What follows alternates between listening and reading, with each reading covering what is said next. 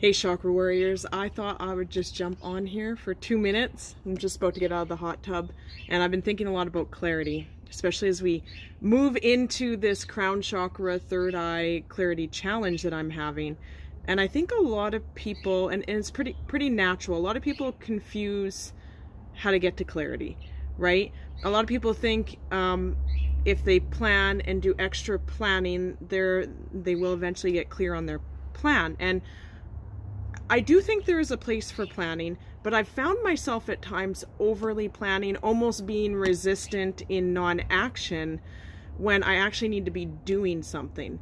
So the point that I just want to jump on quickly, if I'm going to give you any point on getting clarity on what you need to do, where you're going, clarity on anything, is to actually just take action and just do it and come up, do a very, very loose, almost sloppy plan, and then take action. Because what I have found, I'll tell you what, because it was really hard for me to figure out my purpose. And even now, it's funny how before, when I was trying to figure it out, I was like, oh, I'm gonna have it figured out. When I have it figured out, it's like, boom. But your purpose evolves, right? My purpose evolved into something so crazy that I never even thought I would be doing real estate eventually, right? I would have never dreamed of this a couple years ago, studying towards that. But it evolved from me eventually realizing I was good at marketing and high ticket sales. And I wouldn't have known I was good at that until I jumped into my coaching business. I wouldn't have created Chakra H2O without actually doing. I find a lot of people are just sitting around planning, thinking about things too much, and expecting clarity to come from that. And that's the issue. That is the issue. If you sit around and do nothing, you're just going to stay in your resistance forever.